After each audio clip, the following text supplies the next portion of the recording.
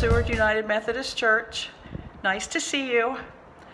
I'm with you this morning to tell you that this will be our last time to be together for a while and to offer you 3 resources so that you can continue to learn about God and about Jesus, and ways that will keep you thinking about all the wonderful Bible stories and our time together, even though we won't be together for a while. First of all, I want to invite you to the church to Bible school. This is a wonderful opportunity to be with other boys and girls and learn more about Jesus and about God. That will be here at the church 4 nights, July 26th through July 30th. That's Monday, Tuesday, Wednesday, Thursday. July 26th through July 30th. And you can see the poster here that tells you more about it.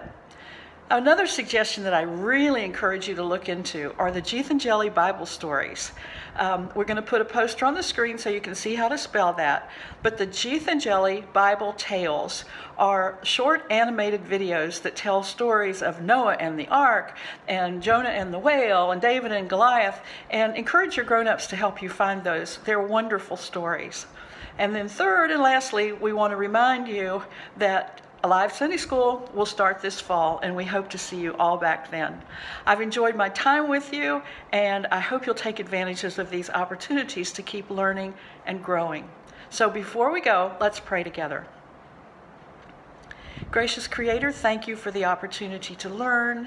Thank you for the opportunity to have Bible school and online resources and to be back together in Sunday school this fall. And we say all that remembering Jesus. Amen.